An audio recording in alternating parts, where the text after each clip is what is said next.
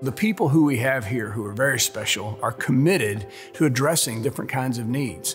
Educational needs, spiritual needs, emotional needs, basic physical needs, the things that make up our life, the things that make up a whole child. One of the ways that we do that is by having an educational specialist who dedicates all of her time to making sure that the educational needs of our children are met. Academics are very, very important. Children grow and thrive and need the support that we're able to provide them here at Palmer Home. I was a public educator for 31 years, having taught grades 1st, 3rd, and 5th. I was an elementary school librarian and a middle school librarian, served as a supervisor and as a school principal before coming to Palmer Home.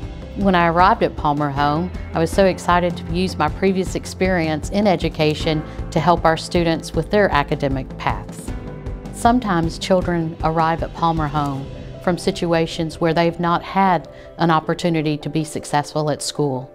So it's very important for us here at Palmer Home to identify the needs that these children have and work very closely to provide the academic support and put in things that they can use to help them become successful.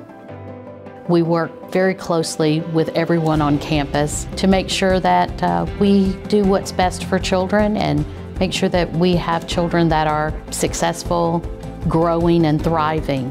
These things that we put in place will follow them not only through here at Palmer Home, but for the rest of their lives.